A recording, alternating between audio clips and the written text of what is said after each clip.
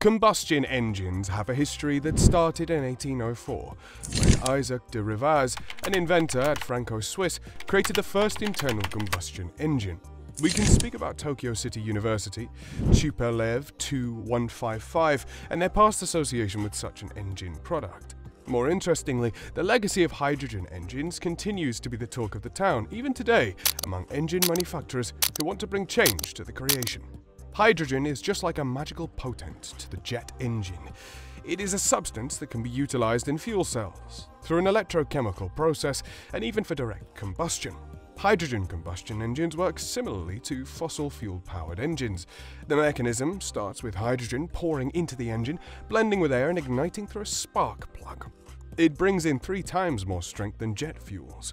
Such engines possess extended flammability duration with high-level auto-ignition temperature that aids in sustainability, with fewer pollutants like carbon and nitrogen gases and energy waste of an aircraft. Undeniably, hydrogen is the perfect add-on to renewable energy, emerging as a supreme source for the universe. One of the thrilling features of such engines is the exhaust, which includes water vapor. These engines act as real fighters to guarantee a clean and green environment.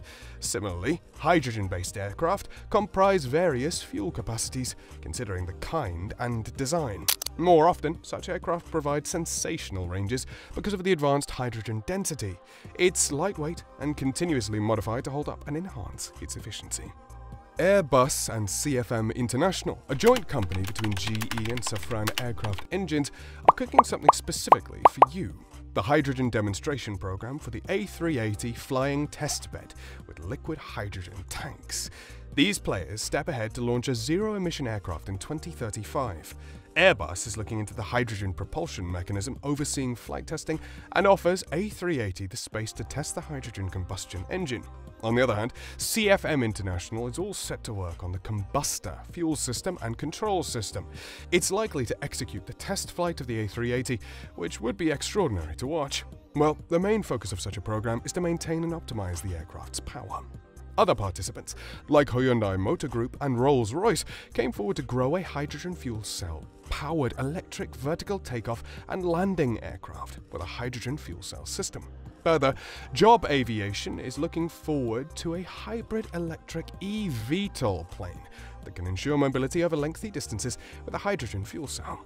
Also, ZeroAvia comes with a hydrogen electric powertrain, and Lilium is working on a hydrogen electric eVTOL aircraft. Among these, some have completed several test flights in aviation manufacturing. Such innovations can bring significant change to the aviation sector.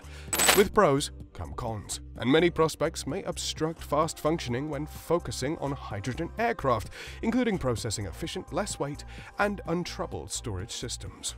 Indeed, the infrastructural facet, distribution, and refueling are advantageous points contributing to a sound aircraft arrangement.